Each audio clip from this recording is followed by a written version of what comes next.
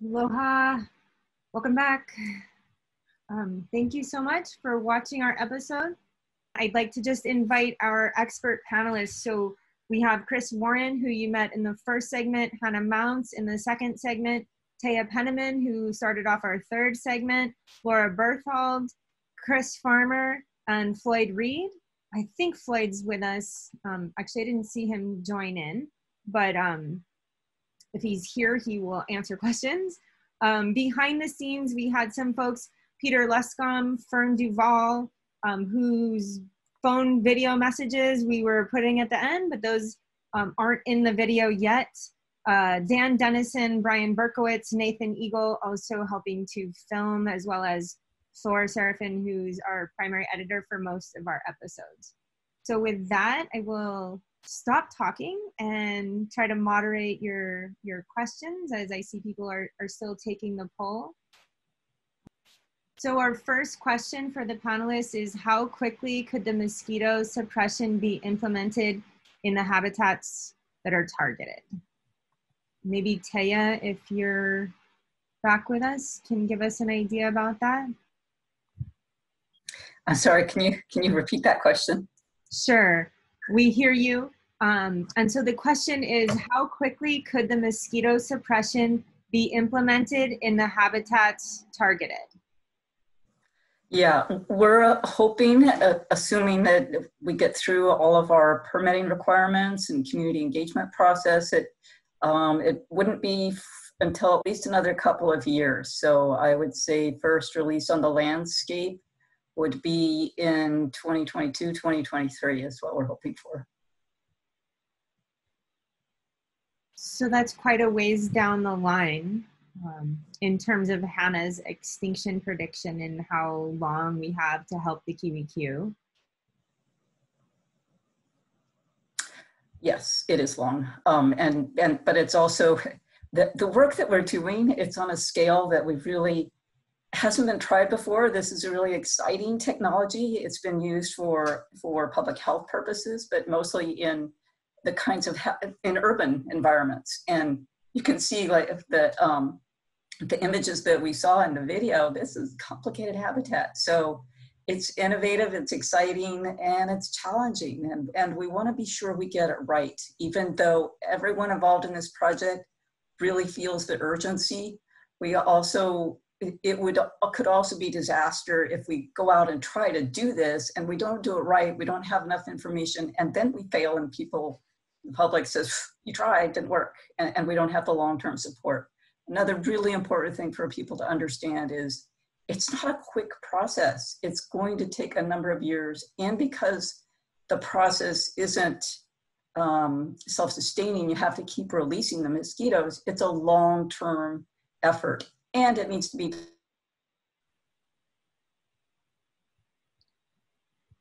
While Taya's video is freezing up on us, we have another question.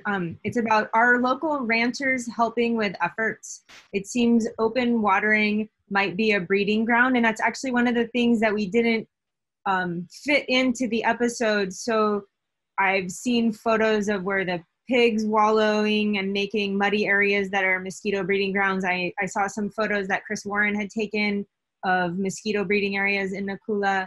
So can somebody from the Forest Bird Project speak to that? I'll just say really quick, I think that all of the private ranches and other agencies that we have dealt with have been very supportive.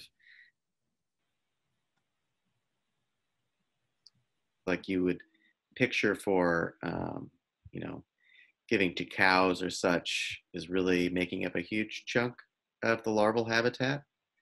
Quite a bit of habitat exists out there just in the form of little pockets in the lava rock that fill pretty quickly, and they warm up very quickly and provide pretty good habitat. But I'm sure if we asked them to, we could easily get good buy-in from private landowners to reduce, you know, mosquito larval habitat from that perspective.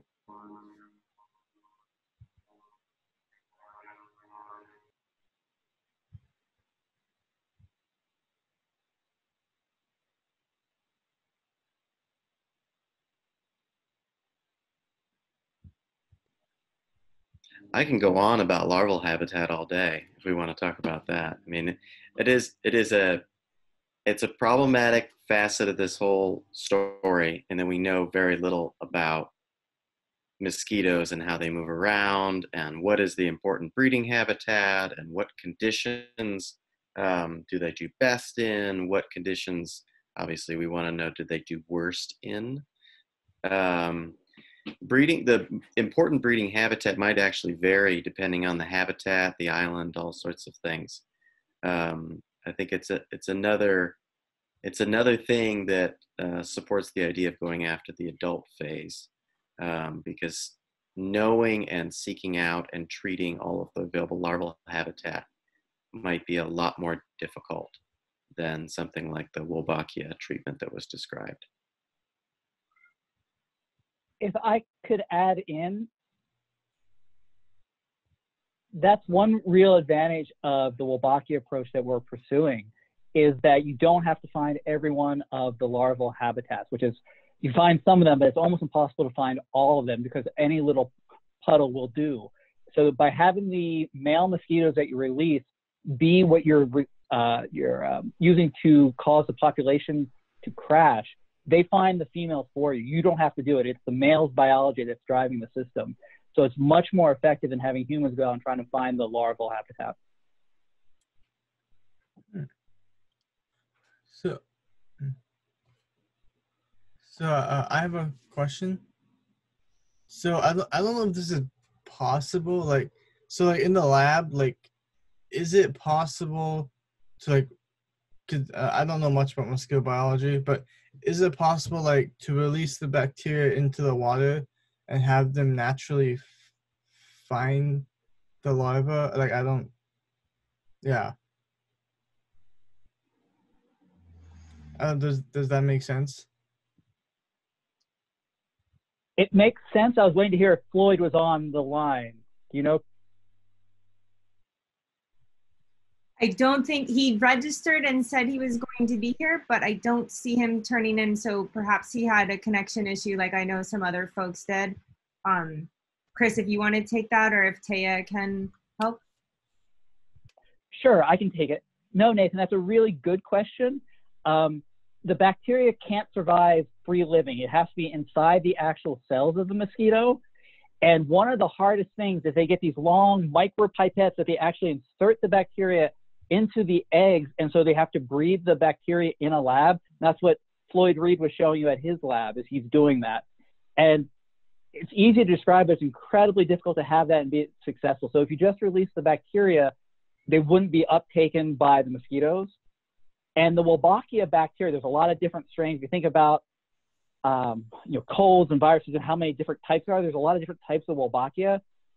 Estimates are about 60% of all insects have it in them. So you have to make sure that it is a different strain that's out there in the wild. So it's a little bit more complicated, but you get really quickly into cellular biology. And it's probably as much as I should say because I'm a bird nerd. I do all the forest bird stuff. Okay. Thank you. I believe we had another question up in the chat, and it's about the dangers of spreading antibiotic resistance with the tetracycline use on the larvae. So again, Chris or Taya, I will say that as a fisheries biologist, we use tetracycline as a marker in larval fish, in adult fish. It helps form one of the vertebral rings, and so you can use it as an agent growth measure. It was also commonly given to people for acne back in the day. But in terms of antibiotic resistance, I don't know for certain. So maybe Chris or Taya has some insight into that. I can try that one. The tetracycline that's only used in the lab to clear the background Wolbachia strain that's there, and then the new one is injected. So I don't think there's really any danger of spreading any kind of antibiotic resistance to that. And you also made a comment in the chat there, Taya, about the bacteria being passed maternally only by the females. And we have another question about how close we are to having mosquitoes that would be able to reproduce. Some really technical questions about how many mosquitoes would also be needed to drive the populations down, and maybe the frequency. So the question is also about would they need to be released annually? Is that often enough, Taya, or more frequent? Yeah, those are great questions. And one of the things about this project that's awesome is that because this technology is being used for human health purposes, we're really able to take advantage of existing knowledge that's out there. And one of the kind of the rule of thumb is that what you want to do is release a ratio of 10 Wolbachia males to every 1 Wolbachia male that's out there in the wild. And so then you need to know, well, how many are out there, and also where to release them, because you want to do it where the males are. We're talking millions of mosquitoes, basically, that would be released, and the general strategy that's been done elsewhere is on a weekly basis, but we're still figuring that out. But that's the way it's been done elsewhere, and then over time you'll see a suppression of the population, and so presumably then the numbers that you'd be releasing would go down. But it really depends upon the density, the abundance of the mosquitoes in the area that you're trying to target.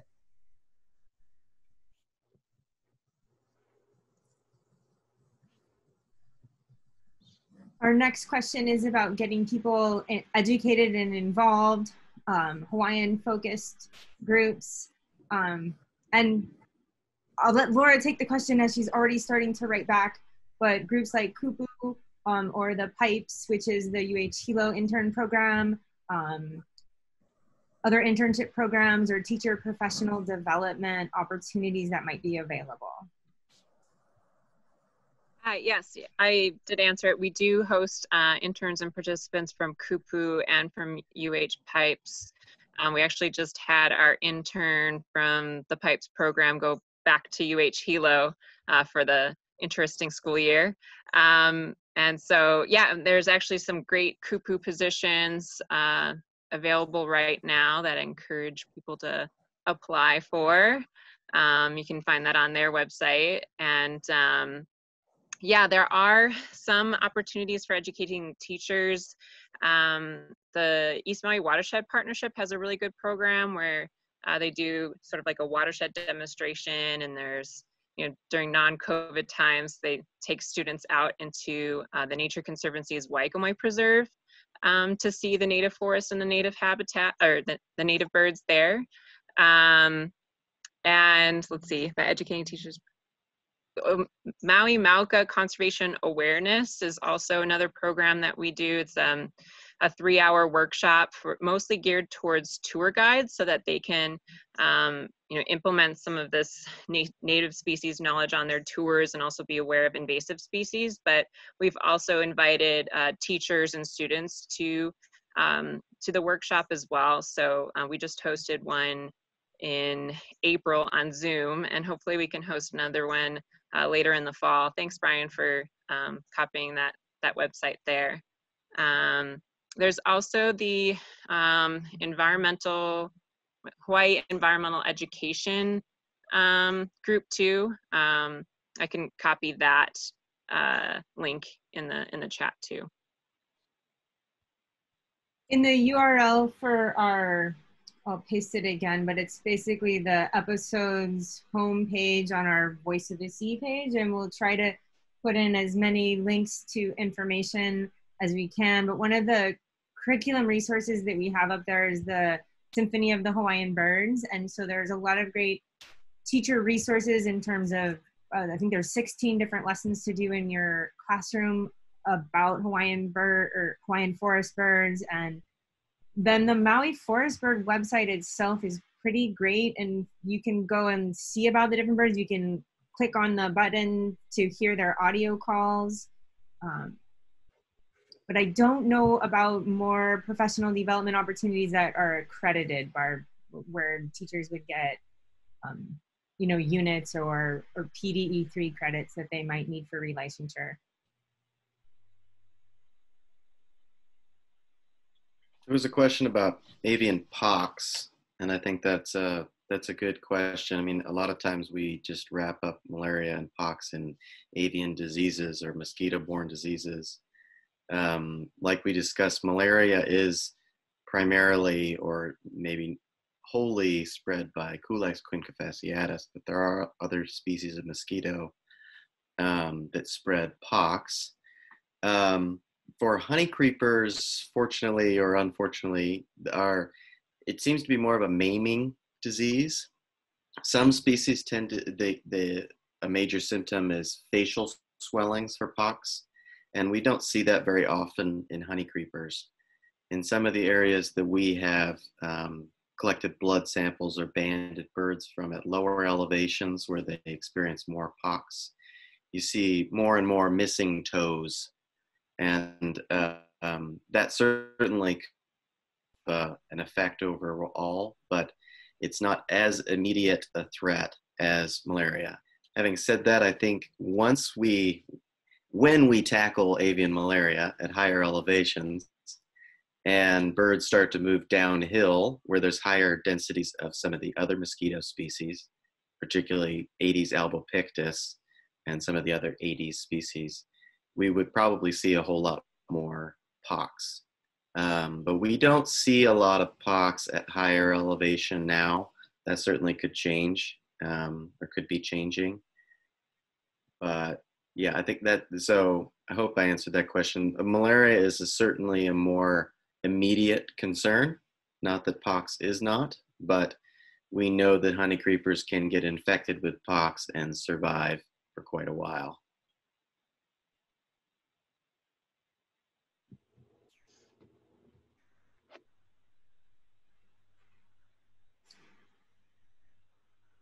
So I guess I have a two-part question.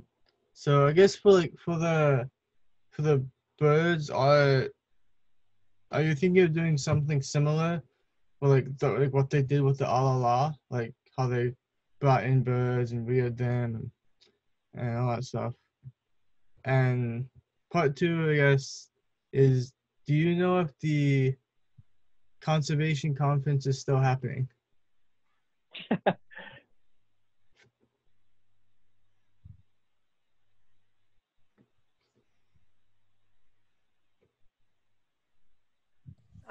If my audio doesn't go out, I can try and answer the first part of that.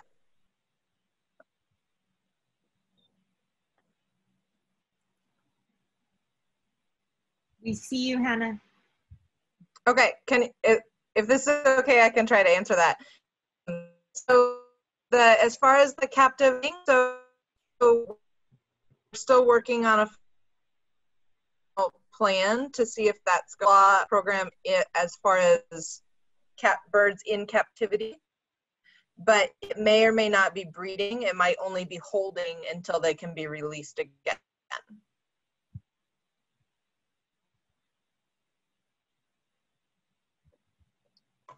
So Hannah, your audio is going out there again. I think what you're saying is you're going to be holding Kiwikiu in captivity potentially to be released again, or maybe Laura or Chris Warren can jump on and talk about the current captive rearing that's been done. And then Morgan's also pasted in the chat for you, Nathan, the link to the conservation conference, which is virtual this year. Okay. I mean, all I will add about the captive program, I guess, is the main goal behind what we're doing right now is ensuring that some number of Kiwikiu survive the decade. And in order for that to happen, that will probably require some captive breeding. And it's kind of I think most people would agree that captive rearing in this kind of situation is a last-ditch effort, that nobody really loves the idea of bringing these birds into captivity. There's lots of issues with an exit strategy. How do you produce birds of high enough release quality that they're going to be able to do okay in the wild? And that's a lot of the problems that they're having with alala, although they've had great success. I don't mean to say anything negative there. But but the species was extinct in the wild for a while, as you may know. And the birds that they're releasing now are completely naive. And so I don't think we want to be in a situation where we only have captive reared birds. But if that is all the Kiwikiu we have left, then we'd like to have that option. The rate of decline is scary to see. And at least the way I think about it, if we establish a captive population and the wild population proves to be better at sticking around than the projections show, then that's excellent. And we can release the captive birds back into the wild. We could even shut down the captive breeding program if we deem that necessary, if once the mosquito controls are in place, of course.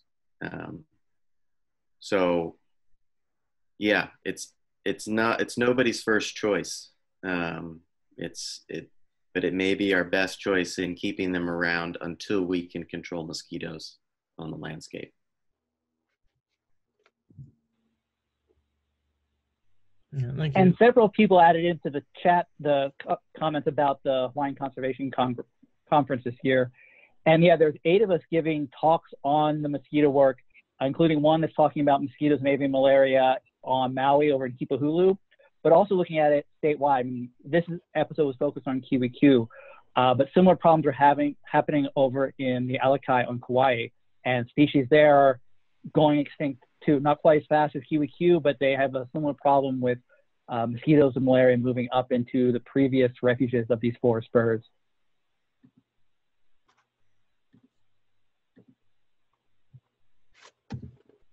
Mahalo. I am going to open up our sort of final audience participation poll of the day, and it's a post reflection. So it's where you score on a scale of 1 to 5. How did you feel before the Zoominar? How do you feel now? And there's a few questions. We'll just leave that running while we wrap up our final few minutes here. I think we have 1 or maybe 2 other questions. Precautions being made to safeguard the remaining Kiwikiu.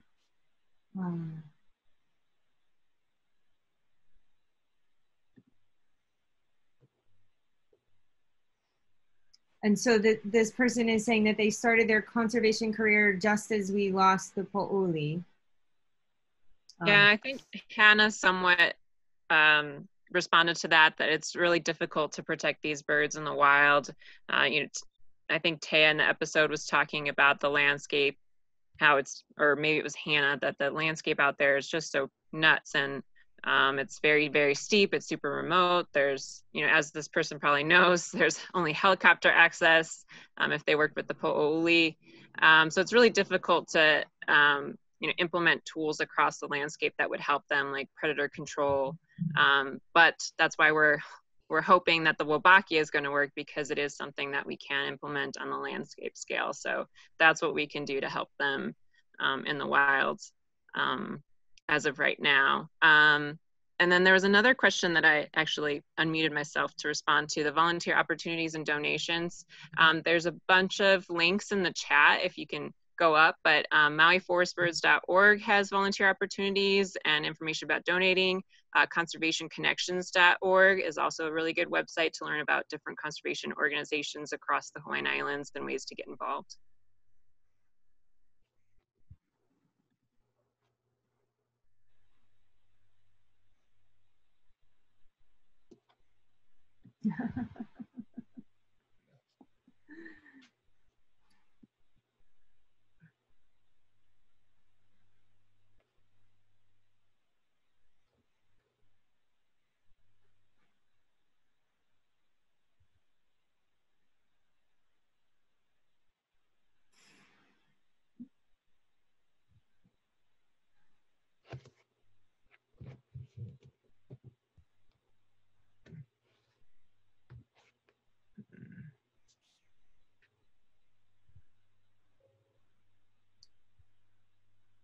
Okay, well, we're coming up on our 3 o'clock mark, so I'll stay on Zoom for a few minutes in case there are any questions people would like to remain on and ask, and otherwise we'll say a big round of applause to everybody in the episode and for all of our hard work together, and mahalo for joining us. Thank you guys. It's great. Thank you. So what day does it air again?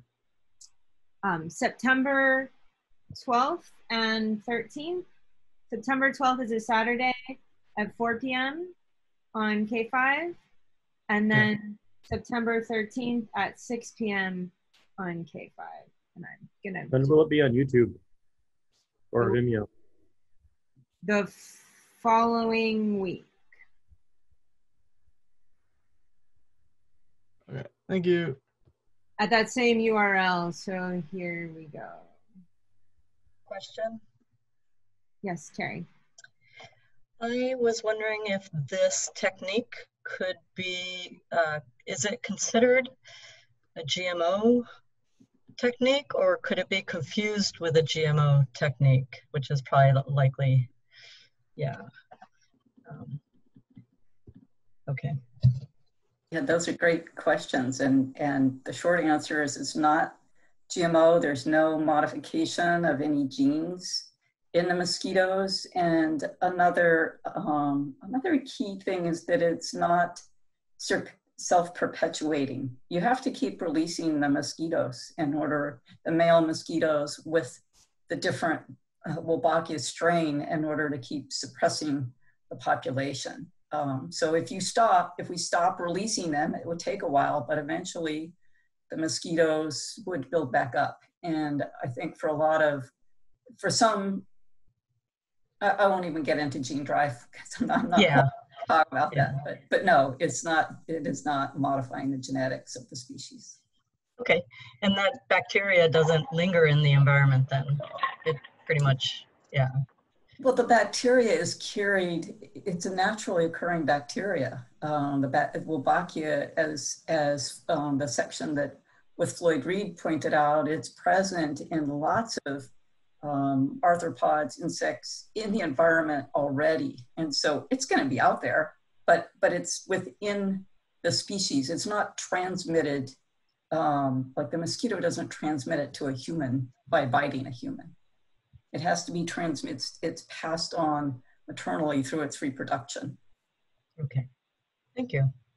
And I think that brings up a really good point. You know, we as the conservation community, we talked a lot about having good messaging about this, because there's the potential to have a lot of confusion about the technique. And, you know, I think the key points are we would be releasing only male mosquitoes that do not bite. Only female mosquitoes bite. And like Taya said, it's not self-perpetuating. So we have high hopes, but we don't think it could have really any negative effects on the human population in any way.